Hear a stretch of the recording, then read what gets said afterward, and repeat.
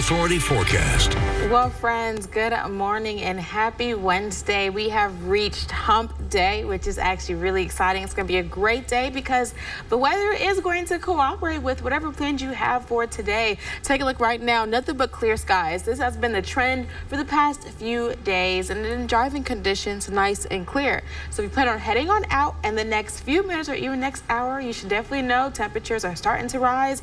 Our wind's starting to cool on down, though. When it comes to how hot we are sitting right now, 76 degrees, so we're pretty close to 80 degrees, but we really won't get there until about 1 p.m. So we have another hour of enjoying 70-degree highs. Then we're going to get into, around 4 p.m. we're going to start to see temperatures increasing, but then around 5 is when we're really going to make it to the hottest part of our day at exactly 86 degrees. Let's take a look at our winds, traveling in their double digits now, around 12 miles per hour.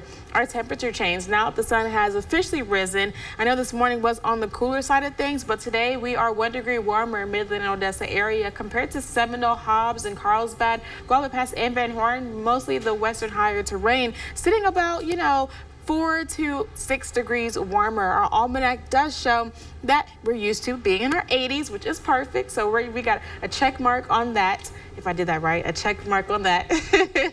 84 degrees is what we're used to in October. For today, we're going to make it all the way up to 86. So we're going to be 2 degrees above our average, which isn't bad, but be prepared because we're only going to get warmer as we get into today. And then we're going to see other locations sitting in their upper 80s. We're going to be in our mid-ish to upper 80s, but not as bad as Big Spring, making it to 88, Wink 89, and even in Pecos, Fort Stockton, Dryden, and in Presidio, all locations sitting at exactly 90 degrees. Our winds will be traveling nice and calm for today, about northeast 5 miles per hour, which is perfect. So let's take a look at that right now. We're going to see calm winds for today. It's not literally until about tomorrow around 11 in the morning when we can expect double-digit wind travelage in the Permian Basin area.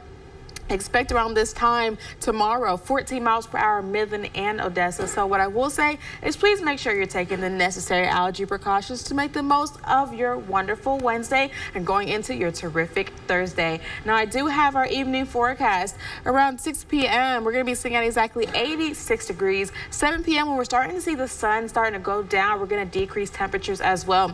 It's not until 9 p.m. when we're going to start to feel like a fall kind of evening where we're sitting at exactly 75 degrees. Now here's what our 7-day forecast shows us. Nothing but sunny and clear conditions for the next 7 days, which is perfect. Now tomorrow, though, we're going to make it at exactly 90 degrees, and we're going to stay in our upper 80s literally until about next week, Monday. Over to you, Paxton.